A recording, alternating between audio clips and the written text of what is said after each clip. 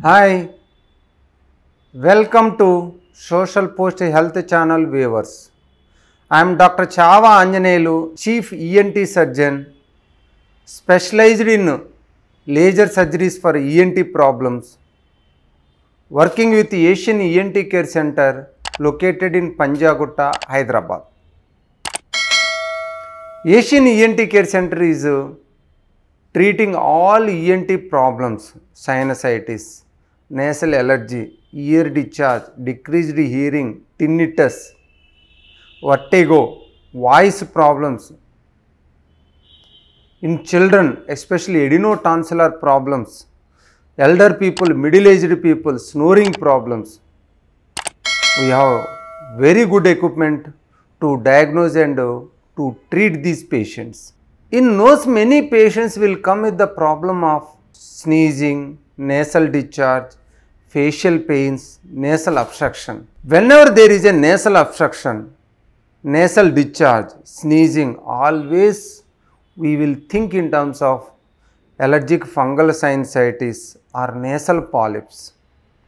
Usually nasal polyps, we call it as a bunch of grapes in the nose, that white grapes in the nose. Many polyps will be there, small to large size.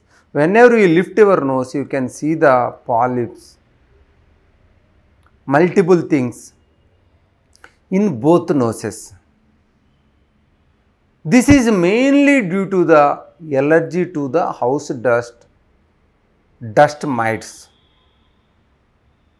or road dust, or agriculture land dust. Because in house dust and agriculture workers, there is a mites in the pollution.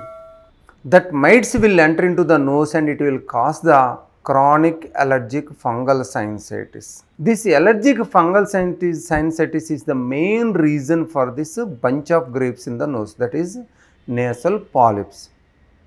We diagnose the nasal polyps by the nasal endoscopy evaluation, but always patient need CT scan to check for the extent of the disease. That means how many sinus involved. Sometimes these polyps may enter into the orbit and brain, that we have to check before. If it is close to the optic nerve, it will cause the problems with the vision. So CT scan and endoscopic evaluation is must to check the extent of the disease. Allergy test is very important test to check the dust allergy intensity. This will help in giving immunotherapy to prevent recurrence of the disease. Many people will think once we remove polyps, there is a chance it will come.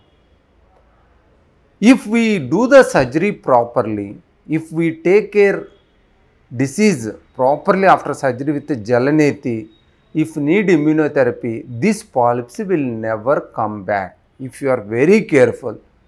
If comes early also, we can diagnose initially, we can remove polyps, and you continue with the Jalaneti and the avoidance of allergens, most of the times you will not get recurrence of the disease. If you have any sinusitis problem, nasal polyps problem, contact Asian ENT Care Center located in Panjagutta, Hyderabad.